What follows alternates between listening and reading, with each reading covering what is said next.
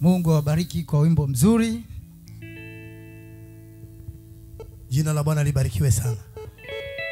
Sasa maneno hayo aliyoimba naona kama yananiongelea mimi. Sasa unaweza kuongelewa shairi wewe mwenyewe ulijui. Hebu lisome kwanza linasemaje wakiwa wamesimama.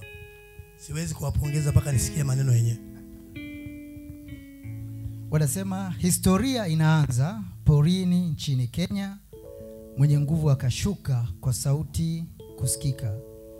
Rudi nchini Tanzania, balozi kumsikiliza. Sifa hizi ni za nani kama sio wa milele? Kolasi ni usifiwe, usifiwe, usifiwe Mungu wetu.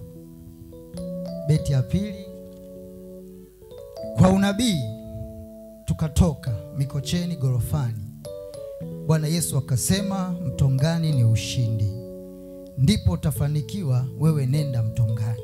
Shukrani apewe nani kama sio Bwana Yesu? Beti ya tatu, kwa kishindo tukafika pasipo woga wala shaka. Kidimbwini tukafika kama tulivyosema. Historia yafanana kama Branham Indiana. Utukufu ni wa nani kama si Mungu mkuu? Beti ya 4, Mtongani tukafika, mahemani tukaanza, na baraka zikaanza na kanisa kulijenga. Umishenari ukaanza na kanisa kulijaza. Utukufu apewe nani kama si Mungu wa Branham? 5, huduma ikaendelea na baraka zikazidi. Kama unabii ulivyosema, wewe nenda Mtongani. Mungu ni mwaminifu, hajawahi kudanganya. Shukrani apewe nani kama si Bwana Yesu? Miujiza ikaanza kuitenda, hakusita. Mara fedha, mara prado na kiwanja akatupa. Yehova hana mfano, unaweza jionea.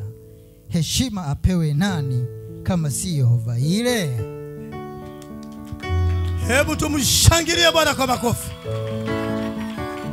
Na ninawaomba vijana na walimu wenu, wimbo huu muufanyie mazoezi tena, utarekodiwa studio.